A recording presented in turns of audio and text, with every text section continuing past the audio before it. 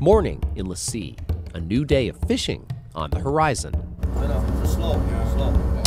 Brad Watkins and the crew of the Newfoundland Mariner got in last night to unload a catch of crab.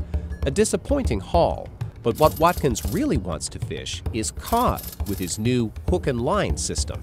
This boat was going to be rigged with 20,000 hooks. We can shoot them in 2 hours, low labor intensive compared to gill nets and what have you, and the quality is top notch.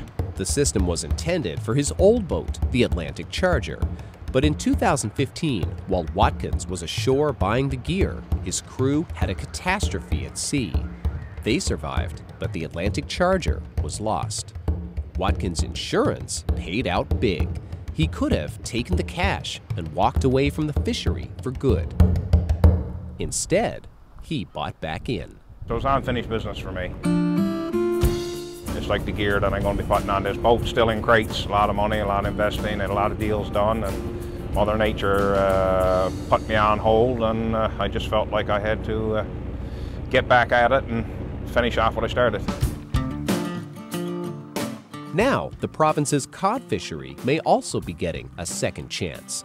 Cod stocks are at their highest levels since the moratorium began 25 years ago.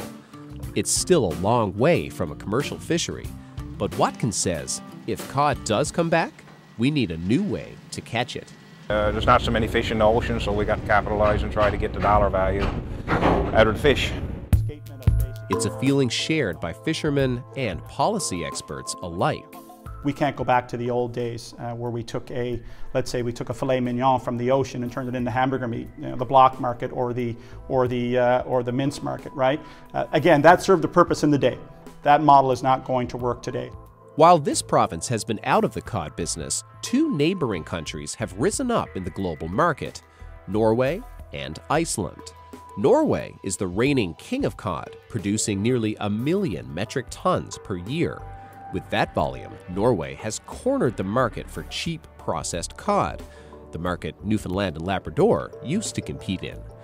But if we can't beat Norway on price, many say we should follow Iceland instead and aim for quality.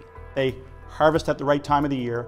They're bleeding and gutting on board their vessels, whether it's a small inshore boat or a large factory vessel. With just 200,000 tons of cod per year, Iceland has oriented its fishery to produce a high-quality product that sells for a much higher price. But that's not all. By investing in technology, Iceland is finding uses for every part of the fish. They have a strategy right now in Iceland over the next 5 years to get more value from the traditional waste stream than from the fillet. That's the kind of model we need to look at in terms of full utilization, maximizing value per kilo of catch. That's really the terminology that's key in this discussion. But Watkins says there's another urgent discussion that needs to happen around the fishery.